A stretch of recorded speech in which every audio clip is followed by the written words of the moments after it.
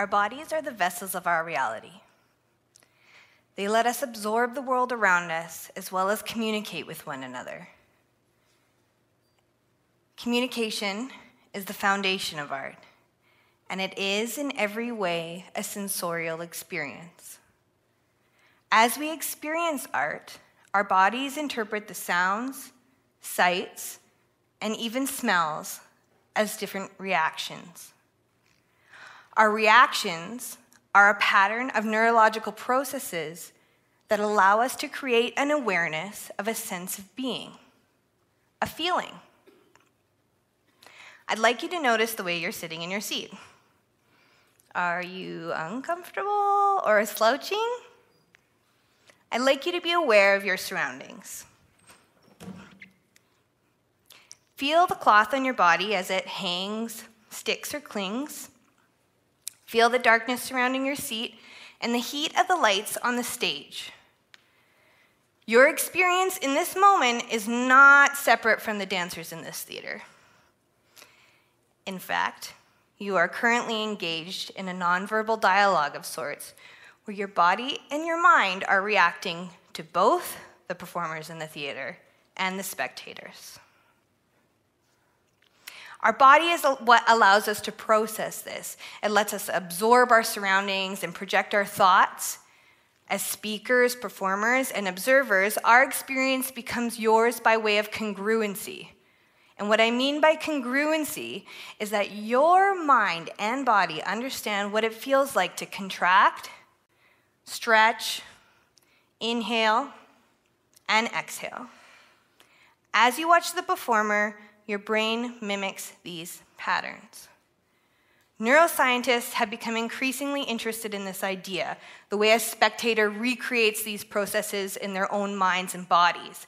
And neuropsychologists have even investigated the ways in which feelings are the mental expressions of body states. So, they bring us back to a sensory engagement with the world. Our brain communicates with our bodies via chain reactions, chemical and neurological signals that bring our perceptions into consciousness. So a chain reaction from the dancer to your brain and into your body, your mind recreates these sensations before body states or even actions occur. So as you watch the dancer jump, fall, stretch through space, your brain is already mimicking these very patterns. This idea, this concept, is something so immersive, it's so involved because it positions us as internally connected, a mass web of transient and interactive communications. In the past, dance was a tool to bring people together, to let them share stories or communicate ideas. Dance formed the basis of many sociocultural norms of the time. And if we look back at the history of dance, an Irish jig or a Baroque waltz, it's very easy to see how social norms were reflected through these movement styles. Dance was a method of communication to integrate social status or behavioral norms. Really, it was about telling us about who we are or who we were supposed to be in certain social contexts. We learn who we are through dance, through communication and body language. If we look back at some of the artists from the last 20th century, we can see how interested and invested they were in this idea.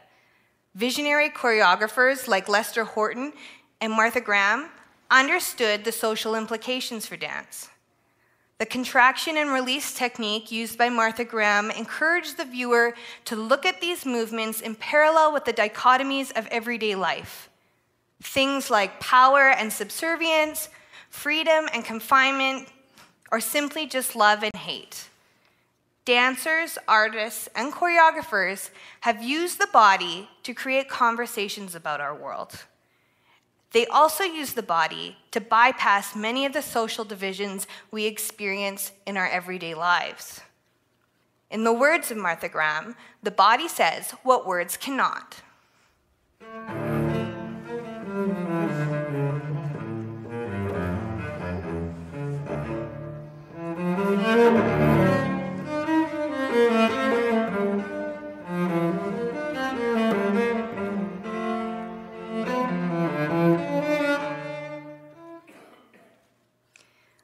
artist or a dancer has a very important job to do, and their job is to connect us to one another. Their work, regardless of content, cannot be removed from the idea of communication. And it's not necessarily about telling a story or creating an image, but in dance, it's about the translation of thought through the body in a vast array of patterns that create a sense of feeling, an expression of perception. In a world where we are becoming increasingly isolated from one another via the onslaught of digitization and the virtual world, we're also becoming disembodied. We are physically moving away from one another and becoming detached. The power of the body to translate important sociocultural experience is becoming stifled by digital realities. Our raw interpersonal experiences are a way for us to remain human. Human in that we are present in our physical bodies. Dance, just like music, has the power to connect us regardless of race or religion, and that's because we all experience life through bodies. Bodies through space and bodies over time. We learn and we think via our bodily experience. This is why performance art is so important, because it allows us to be present in our physical world. And without it, we're pretty lifeless. If we do not continue to encourage artists, particularly performing artists, we will lose something very important that we had in the past, a way of communicating that moves far beyond the boundaries of verbal language. The body has a very powerful potential to bring us back to an organic sense of belonging and inclusion. It combines all the senses in a dynamic, interrelational context in which we can really feel what the mover is doing because we really can and do understand those processes.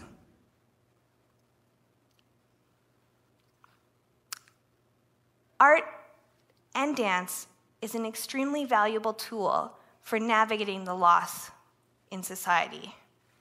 It forms a beautiful synthesis between art and anthropology because it is a sincere expression of culture through a living and breathing transient art form. And we are currently in a great state of loss. A loss of social engagement and productive exchange, a loss of real-time interactions. Movement and performance art have the power to move us out of our current automated comas. This art form, among many others, must be reintegrated back as a central pillar in our society to move us out of our disembodied isolation and into a future of productive exchange. Artists, dancers, choreographers, participants, spectators, musicians, we must all look at the body as a central component in the discussion of art for the future well-being of our society. We must encourage the artists in our communities in order to stay connected to one another and attached to reality. We must push art forward as a way to experiment with our language. And we need to use the body to connect with one another, to learn from one another, and to understand one another.